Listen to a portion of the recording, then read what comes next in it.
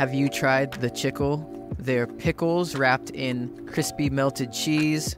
To make them, spray down a non-stick pan with some avocado oil. I use provolone cheese and dill pickle spears. I'm not gonna lie, making these takes a bit of skill and an artist's touch with the spatula, but after a few, you should get the hang of it. I served these up with some Primal Kitchen ranch, and these were actually surprisingly good, kind of in the same genre as like a jalapeno popper, so these would be great for game day, especially if you like pickles.